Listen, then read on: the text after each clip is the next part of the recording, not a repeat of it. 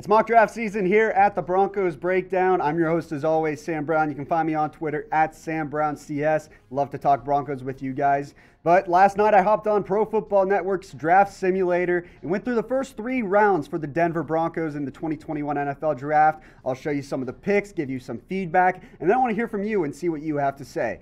So let's obviously look at the first 3 picks that the Broncos have. Number 9 overall, which we've talked about over and over. Number 40 overall in the second round, and number 71 overall in the third round. Hopefully can add some value on that defensive side of the ball at all 3 levels potentially, honestly, whether it's at the cornerback position, in the linebacker core, potentially a nose tackle or an edge. I think the Broncos have several positions that they can address there in the draft, and hopefully you'll like the picks that I put out, and we'll jump right in. But first, I want to hear from you guys. Who should the Broncos draft in the first round? We've talked about the big 3 guys, Micah Parsons, Patrick Surtain, and Caleb Farley. But maybe you have a different name in mind. Let me know in the comments section. Pinned comment, first comment you see right underneath this video. I want to hear from you guys.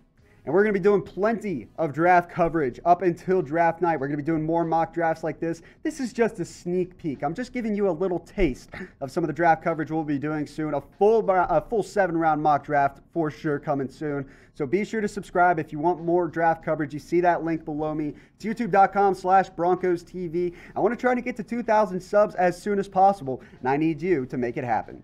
Let's jump right into the number 9 pick overall.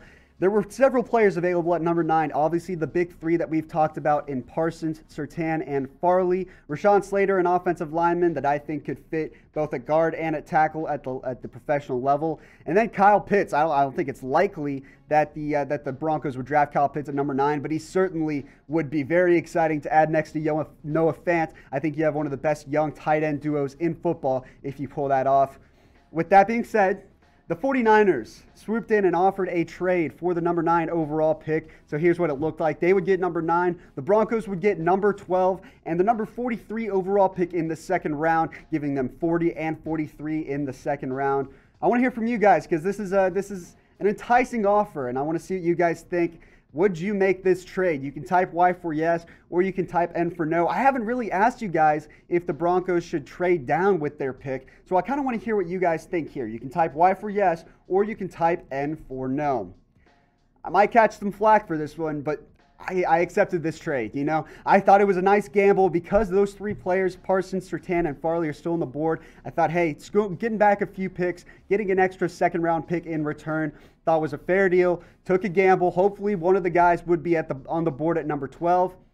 And I was right. Patrick Surtain falls to number 12, and I took him with our first-round pick. Somehow was still on the board at number 12. I think he's the most pro-ready cornerback prospect in this draft. Not the fastest cornerback in the world, like we've said, but he's great with his hands. Very aggressive cornerback. Has a really good instinct and timing for when to stick his hands and poke a ball out. He'll probably start week 1 in Denver opposite of Bryce Callahan, and I think that's a very solid cornerback duo that you can build around.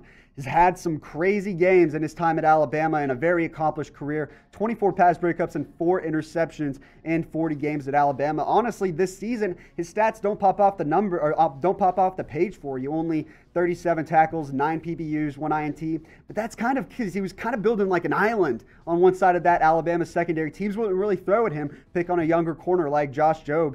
But this is a very bright talent. I think, like I said, the most pro-ready prospect in this draft at the cornerback position. Farley is an interesting fit in Denver's defense as well, but I went ahead and went with Surtain at number 12 overall. Let's move on to the second round here. The number 40 overall pick, which is the Broncos pick, and I drafted Jayson Oweh, the edge from Penn State. He's an incredibly raw, very athletic edge. He's got lots of upside, still can build out his frame at 6'5" and 245 pounds. He had a limited college experience, I will say, only 20 games. He's going to need some time to develop, but that's the beauty of drafting him here in the second round. I think some people have a first-round grade on Oweh, but having him slide at 40, he doesn't really have to rush into heavy reps at Denver. He can learn behind Von Miller and Bradley Chubb, even Malik Reed, who grew as a pass rusher in his second season. I think Jayson Oweh fits in there as a developmental type of guy that eventually I think could turn into a 10-sack-a-season guy if Von Miller winds up leaving Denver down the road. You come up with a trio potentially of Chubb, Reed, and Oweh. I think that's a very young and bright future to build around at the edge spot. All right, let's go to the 49ers pick now at number 43 overall. I went with Hamsah Nasirildeen, the safety out of Florida State. He's an incredibly versatile athlete. Again, athletic guys. These are kind of guys that I'm going after in the draft. Can play strong safety, free safety, or even in the nickel. Offers some versatility there and some options for where Denver could slot him depending on certain packages. Obviously, only played 2 games this season. He suffered a torn ACL in 2019 and was still rehabbing for that for the majority of the season. But when you look at his career stats, I mean, 233 tackles, 9 PBUs, 4 interceptions. This is a ball hawk, your typical safety ball hawk. He's great against the run, flies to the ball, could use some development in coverage as a single high safety, but I think he fits in well. And I think we won this trade with the 49ers when you look at the payout that we got with Surtain and Hamsah Nasirildeen at 12 and 43. You're really starting to build that Denver secondary on the off chance that Kareem Jackson leaves in free agency, that the Broncos will likely cut A.J. Bouye. All of a sudden, you've got a budding young core there. You add Michael Ojemudia, who hopefully can make a jump in his second season, and you're starting to rebuild that Legion of Boom, if you will, the no-fly zone in Denver, part 2, with Nasirildeen, Bryce Callahan, Patrick Surtain. I think that's a good start for Denver.